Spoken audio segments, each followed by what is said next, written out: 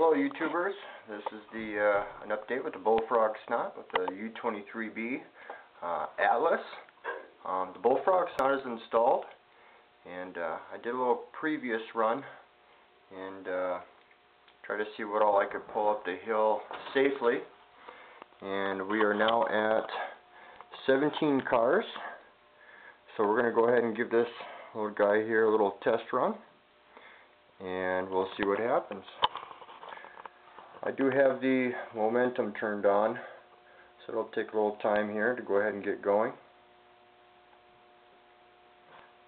The Atlas engines, I feel, run really nice and smooth. This is DCC ready as well, but once again I'm only going to be running DC. I believe the last video when we tried this little guy out, it only ran 5 cars and it was still slipping. Right now this engine here will pull 17 cars without slipping.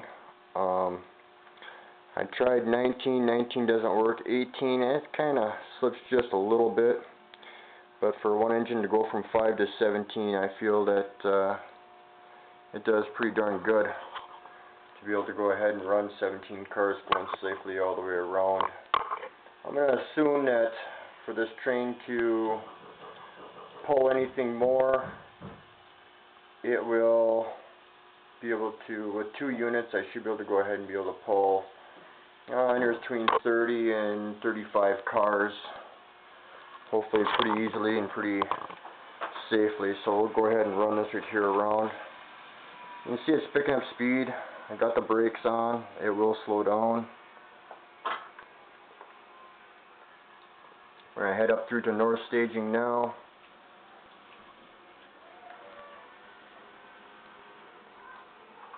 We're going to pop the brakes back off and let her just cruise right on through staging.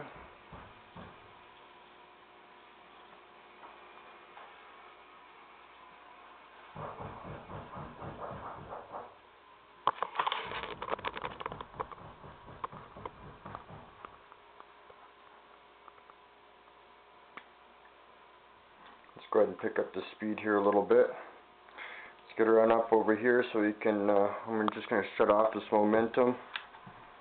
And we're going to pick up the pace here and try to get up over here to the yard. And we'll slow it back down once we come up over here to the other grade. And we'll see if she'll crawl up here nice and safe. I have not tried out this grade here yet.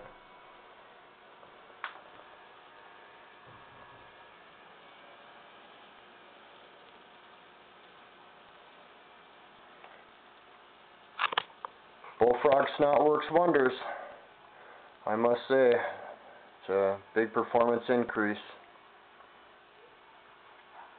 Works really well. We'll get a shot here as it comes through the yard. And we'll park this one up over here at the yard. I got another U25B as well, Great Northern, that I'm going to end up doing up.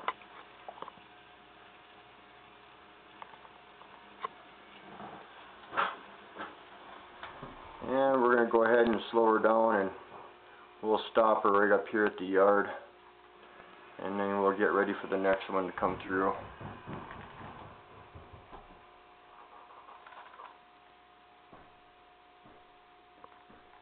There we go. Hope you guys enjoy. Once again, I only did just 2 axles on this U25B, and did wonders. It doesn't skip a beat as it's going through any of the turnouts or anything. If you guys have any questions, comments, or any suggestions at all, please feel free to go ahead and let me know.